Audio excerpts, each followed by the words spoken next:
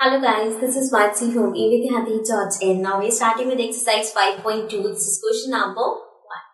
So in this question we have, what fraction of a clockwise revolution does the hour hand of a clock turn through when it goes from the first part as 3 to 9? सबसे पहले ये question को हम समझते हैं. वो पूछ रही है क्या फ्रैक्शन है क्लॉकवाइज अगर एक our hand. Now if this is a clock तो उसमें हम सबको पता चल रहा है 3 hands, one is for the second and one is for the minutes and one is for the hour. Now they are saying, इसको हम कंप्लीट करते हैं पहले. Let's be 12, 6, 3, 9, 1, 2, 4, 5, 7, 8, 10, 11. ओके, अब वो हमें बोल रहे हैं कि इसमें जो आर हैंड है वो क्लॉकवाइज जा रहे हैं. क्लॉकवाइज क्या होता है? इस डायरेक्शन में, जैसे टाइम चलता है 1 के बाद 2, 3, 4, सो इस डायरेक्शन में, दैट इज क्लॉकवाइज. सो अगर जो हमारा आर हैंड है, मीन्स जो सबसे छोटी वाली सुई है, वो कितना फ्रैक्शन कर रही है अगर वो 3 से 9 तक जा रही है. मीन्स 3 पे है वो एंड देन टर्न करते करते करते करते करते करते 9 तक आ गई, लाइक दिस. सो अब यहां से जो एंगल बना है कितना फ्रैक्शन पूछा है. सबसे पहले देखेंगे एंगल क्लियरली दिख रहा है. It is a straight angle, means 180 degree. ठीक है, और हमसे लेकिन यहाँ पे फ्रैक्शन पूछा गया. तो फ्रैक्शन कैसे फाइंड करोगे? 180 डिग्री आपको पता चल गया कि एंगल फॉर्म हो रहा है. कंप्लीट रेवोल्यूशन कितने का होता है? एक पूरा revolution is 360 degree. One complete revolution equals to 360 degree. So 180 degree upon 360 degree कर देंगे. सो 0 से 0 cancel. This will be 18 into 1 18, 80 into 2 36. तो हमारे पास आ गया 1 अपॉन 2. सो जो हमसे फ्रैक्शन पूछा है, that what fraction of a clockwise revolution does the our hand make, so it will make a 1 upon 2 revolution. But the 1 upon 2 is our fraction. Okay, so this was the first part. Second part में है 4 to 7. अब अगर आपका जो R hand है वो 4 से 7 तक मूव कर रहा है, so again let's draw a clock. This will be 12, 6, 3, 9, 1, 2, 4, 5, 7, 8, 10, 11. Okay, अब 4 से यहां से 7 तक, 7 इज हियर. अब ये सबसे पहले हमें देखना है कितने डिग्री का एंगल फॉर्म कर रहा है. सो यहाँ पे ये जो एंगल फॉर्म करेगा ना, दैट विल बी 90 डिग्री. कैसे पता मुझे? Let's see here. 12 और 3 के बीच में अगर मैं ऐसे बना दी तो ये क्लियरली यहाँ पे हमें दिख रहा है कितना है 90 डिग्री का एंगल है, राइट. अब देखो इसके बीच में नंबर्स डालते हैं 1, 2, मतलब 12 से 1 तक 8, 1 से 2 तक 2, 2 से 3 तक 3, मतलब 3 स्टॉप्स के बाद, मतलब 3 नंबर्स के बाद 90 डिग्री का एंगल बन रहा है. सो यहाँ पे अगर हम देखें, सो 1, 2, 3, सो मीन्स ये भी 3 स्टॉप्स के बाद एक 90 डिग्री का एंगल बनाएगा. ओके, सो यहाँ जैसे हमें 180 डिग्री पता चल गया था, यहाँ पे एंगल 90 डिग्री है. सो अब इसका अगर फ्रैक्शन फाइंड करना है, सो हो जाएगा 90 degree upon 360 degree. Correct. Then 0 से 0 cancel, 9 into 1 9, 9 into 4 36. So we have 1 upon 4.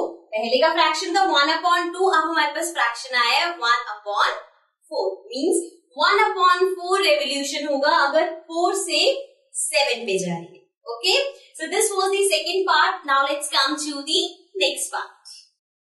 Now coming to the next part. अब हमारे पास है 7 to 10. So again let's draw a clock.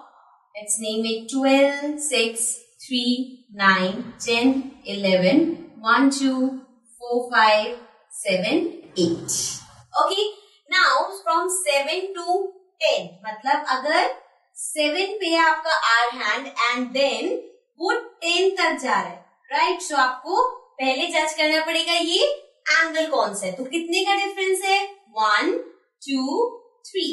3 का difference means a right angle, और we can say 90 degree angle. Means ये यहाँ पे 90 degree angle form कर रहे हैं. सो 90 अपॉन 360, राइट. 0 से 0 कैंसिल, 9 into 1 9, 9 into 4 36. सो हमारे पास फ्रैक्शन आ गया 1 upon 4. Okay, moving to the D part. 12 to 9. अब 12 से 9 तक. Again we draw the clock here.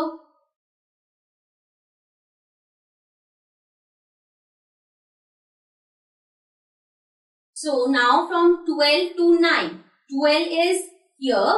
12 से 9 तक. अब यहाँ पे एक चीज समझने वाली है, ये 12 से 9 पे जा रहे हैं, 9 से 12 नहीं. देखिए दोनों आपके आर हैंड इस तरह आ गए. Clearly it is a 90 degree angle. But यहाँ पे देखो 9 to 12 बोलते तो ये एंगल होता, राइट. क्लॉकवाइज 9 to 12 इस तरह से जाता, 9 से 10, 11, 12, तो ये एंगल होता. बट क्वेश्चन में है 12 to 9, सो ये उल्टा जा रहा है. 12 से 1, 2, 3, 4, 5, 6, 7, 8, फिर जाके वो 9 पे पहुंचेगा. मीन्स वो इस एंगल की बात कर रहे हैं. जैसे कि अगर आपके पास ये है तो इस एंगल की बात नहीं हो रही, इस पूरे एंगल की बात हो रही है. Means a reflex angle.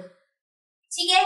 अब ये जो बड़ा वाला एंगल है ये कितने डिग्री का होगा? देखो total complete angle is 360 degree, right. 360 degree में से ये जो 90 डिग्री है ये माइनस कर दो. तो 360 माइनस 90 डिग्री इज 270 डिग्री. मतलब कि ये जो एंगल फॉर्म हो रहा है दैट इज 270 डिग्री. अब हम फ्रैक्शन फाइंड करते हैं. सो 270 अपॉन 360, राइट. फ्रैक्शन ऐसे ही फाइंड करते हैं. सो 0 से 0 cancel, then this will be 9 into 3 27, 9 into 4 36. So we have 3 upon 4. So हमारे पास फ्रैक्शन क्या आया? 3 upon 4. Okay. So this was the third and fourth part. Let's come to the remaining parts. Now coming to the next part. So now we have 1 to 10. मतलब 1 से 10 तक. So let's draw the clock. 12, 6, 3, 9, 10, 11, 1, 2, 4, 5, 7, 8. Right? Now from 1 से लेके 10 तक. ये 1 है, ये 10 है. अगेन 10 से 1 नहीं है. 10 से 1 होता तो ये एंगल होता है. लेकिन 1 to 10 है. मतलब 1 से 2, 3, 4, 5, 6, 7, 8, 9, 10. मतलब इस बड़े वाले एंगल की बात हो रही है. ओके. सो अगेन पहले हमें देखना पड़ेगा ये कितने डिग्री का है. सो ये जो छोटा वाला एंगल है, सबसे पहले ये देखते हैं क्या ये 90 डिग्री है. सो 10 से लेके 11 तक 1, 11 से 12 तक 2, 12 से 1 तक 3, मतलब 3 है तो ये 90 डिग्री का एंगल है. ओके. सो ये अगर 90 डिग्री का है सो सेम चीज होगी. 360 का कंप्लीट एंगल है माइनस 90 डिग्री बचा 270 डिग्री. ओके. सो फ्रैक्शन फाइंड करेंगे. 270 अपॉन 360, 0 से 0 cancel, this will be 3 upon 4. So fraction आ गई हमारे पास 3 upon 4. Okay. Coming to the next part. 6 to 3.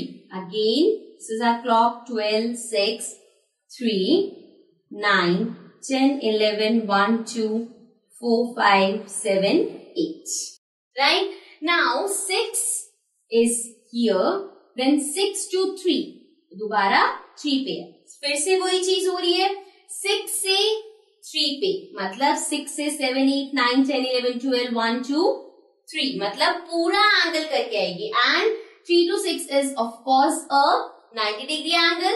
So ये फिर से 360 minus 90 हो जाएगा. That is 270 degree. Means 270 degree upon 360. 0 से 0 cancel. We get 3 upon 4. Right? So again the fraction is 3 upon 4. So this was the last part of this question. So let's come to the next question.